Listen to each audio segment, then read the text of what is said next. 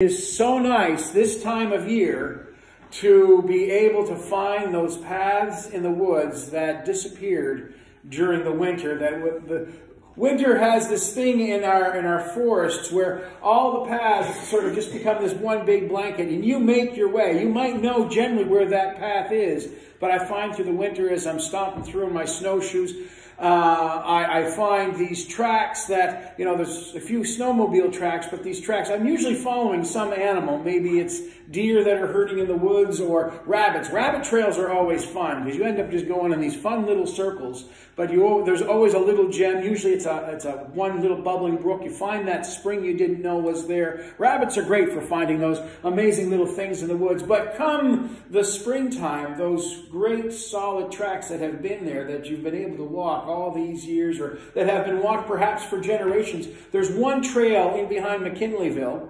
It goes back to what was called the Hydro Line. There's a trail back there that my grandfather told me my great-grandfather walked when they first took over that property up in McKinleyville. I think that's amazing that there's a trail that I get to walk on that was it his great-grandfather or my anyway, great was walking on that land, and so I get to walk it as well. And my children are going to get to walk on that property as well. And that trail that has been, it does lead back to a spring. I think every one of the trails in my family, in any connection to my family on property, if we're going to go anywhere, we're going to go where there's water. But the idea of taking a certain path in life is one that is drawn out of a lot of the metaphorical language we find in Scripture. Jesus himself describes himself as the way. Jesus is the way, the truth, the life. And Jesus, who walked many paths, many well-trodden paths, many pilgrimage paths with his disciples, when he was talking about the way, he would be talking about the way while he's standing perhaps on the road that leads to the temple in Jerusalem. But he was talking about something far more when he says that he is the way. Because this way that is Jesus, was going to go out into the world, to all corners of the world, to all nations, to all people, not just be for God's people, the people of Israel, the Hebrew people, but be for all people the way. God's plan for us is to be able to follow the path that is Jesus. Now, saying that, do we all walk the same way all the time? I got 4 sons, and they go in every single direction. You should watch them play outside in the backyard. I have to decide, well, that one can probably look after himself. I know there's coyotes over there, so I better go after that one soon. And then there's that one, because he's heading towards traffic. Because there's all kinds of different ways we can go, and not all those ways are safe. How do we learn, help me out here, how do we learn what is the right way to go? How did you learn the right way? Sorry, what? Experience. Experience. Just your experience? Tripping over your own feet, making your own. We have that expression. We make our own way in life. Do we have to make our own way in life? Society will tell us that, but that's a trap. That's a deception. We teach each other, don't we? Or we accept the lessons that are being taught to us. Who was one of those really good students in school who always listened to the teacher and did exactly... I'm not putting my hand up. My teachers might see this or hear about it. But teachers trying to show their students, these are lessons that you can learn now so that you don't have to learn it the hard way.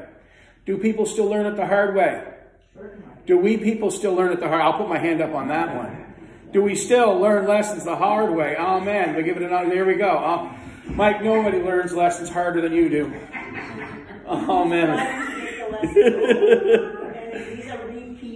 Yeah, we've been there to observe these lessons again. But you know what? I'm learning through you, and I'm trying not to... Do not follow. There are those we follow their example, and then there are those that we don't follow their example very specifically. And I'm being a little mean, but I have followed your example in some good ways too, Mike. Trust me.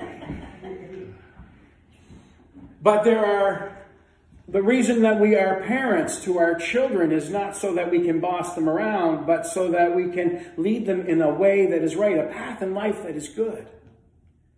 And there are others in our society who we learn that we can trust. When we come into fellowship as the church, we are meant to not only be on that way ourselves, but we are also meant to help others see that way, to be that example that they can obviously see. Why do you think churches have the steeples? It's so that we're a landmark and a recognizable place where we make sure that the church has a certain form. God told his people to build a temple in a certain way so that you knew that was a place of worship, a place to draw close to, a way to God, and just in a facility, in a building. But in the way we conduct ourselves and go about our daily lives, that is a path for people to follow so that they can follow Christ. We don't want people to follow us, but we do want people to follow Christ. And we want to follow Christ together too. The paths that Jesus has laid out for us are exemplified by his disciples. That's why he spent so much time teaching them. And the disciples passed it on to the next generation of the church and made sure things got written down so that we had that way to follow. So that the Bible becomes part of that way, that pathway. And Jesus said, and my Spirit will always be with you to do what? To counsel you and to guide you so that we might follow after Christ. So let that example be seen in all of us. That way be seen in all of us. Not hidden. This is not a hidden path. This is not a mysterious journey. This is a wondrous journey, a well-lit journey, lit by God's love. Let us pray. Lord, help us in our following of Christ to do what is right. And when we stumble, when we struggle, and when we get off the path you've laid before us, Lord, forgive us. Pick us up and draw us back in. Lord, especially help us to teach those who are just starting in their journey, just starting in their way.